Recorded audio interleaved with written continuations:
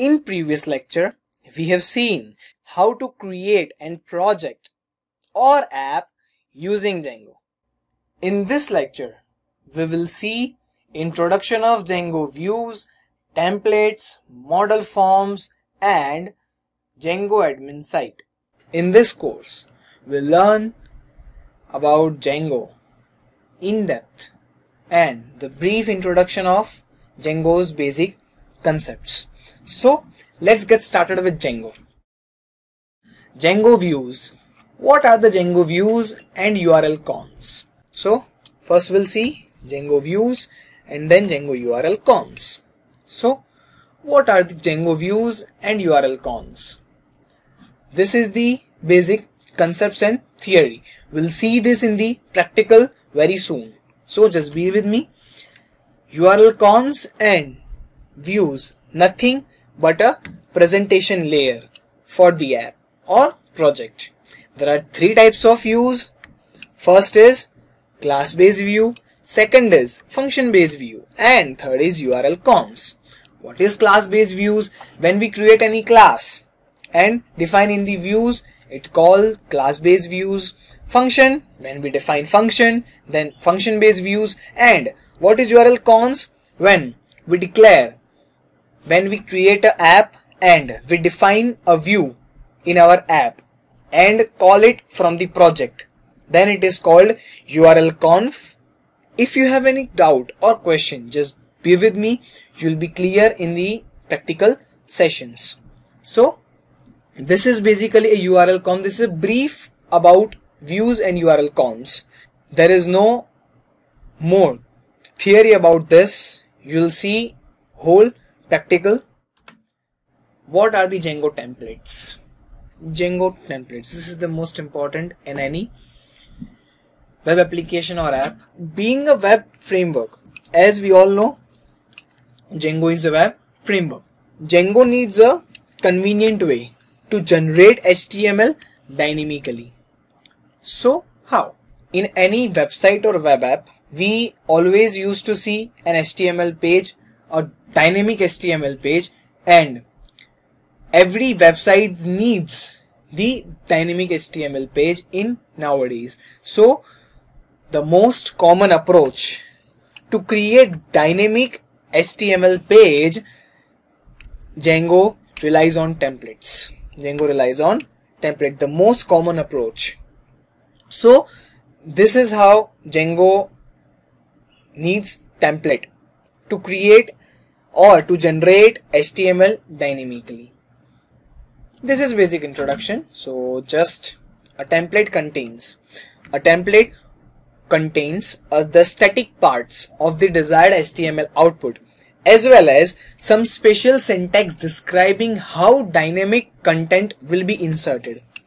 Django provides us easy and efficient syntax to generate dynamic HTML page. How? We'll see in the few minutes. So just be with flow, just be with me. Now, what are the Django models? Models. A model is a single definitive source of information about our data. What does that mean? When we register or log in any website or in any social media site, there are some fields which we have to enter our data, and after the validating data we need to submit it, and then we have to log it to see the next page. So the model is basically is a single definitive source of information about our data. It contains the essential fields and behaviors of data you are storing. That means when we enter our name, surname, birth date, email address, password, etc., we are storing it somewhere in the database. So this is basically model. Generally, each model maps to a single database table. If we register ourselves on any website there might be some database which store that registration forms data.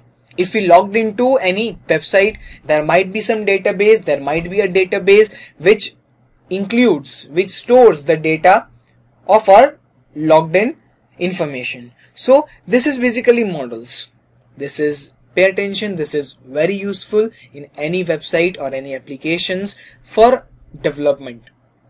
Let's go further. We'll see this in depth or in brief in a practical session also, and Django forms.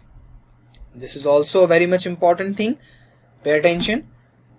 Django provides a range of tools.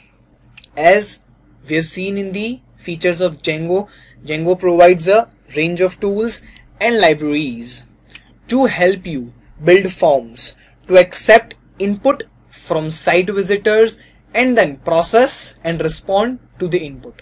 What does that mean? Django has so many libraries, inbuilt libraries, and it provides a range of tools to accept input from the visitors. As we have seen, as I have told you in models, there are numerous forms in website, just like registration form, login form, feedback form, rating form, etc. So these are the Django forms. So Django provides a range of tools and libraries to help you build forms to accept input from the website visitors, just like us. We visit a website and we register it, logged in, and so on, and then process and respond to the input. This is basically a Django forms. And last but not the least, what is the Django admin site? This is the extensive and distinguished feature of Django. What is this? One of the most powerful parts of Django is the automatic admin interface. Django provides its own admin interface, which is just like the login page of any web application or social site.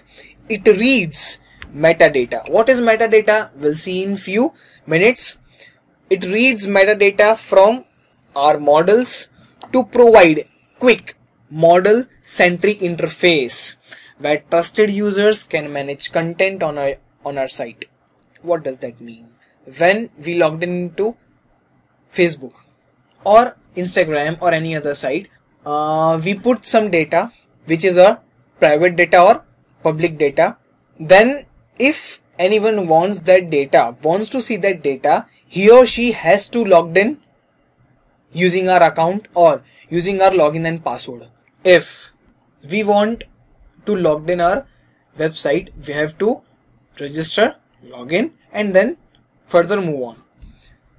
When we logged into website Facebook, we put our photos, videos, and etc. and we can chat with the friends, as we all know, but no one can see our chats without our login user ID and password. So this is how Django admin works, or any website works. It reads metadata from our model to provide a quick model-centric interface where trusted users like us, we are trusting on Facebook and Facebook trusts us. Trusted users can manage content on your site. So this is basically Django admin. So this is basically a theory. Let's see the practicals of views, templates, models, forms, and admin site. We'll see whole practicals of this, and after that we'll move on to the next session. In this lecture we have seen introduction of Django views, templates, model forms, and admin site. In the next lecture we'll see how to create users in Django admin and give them different permissions.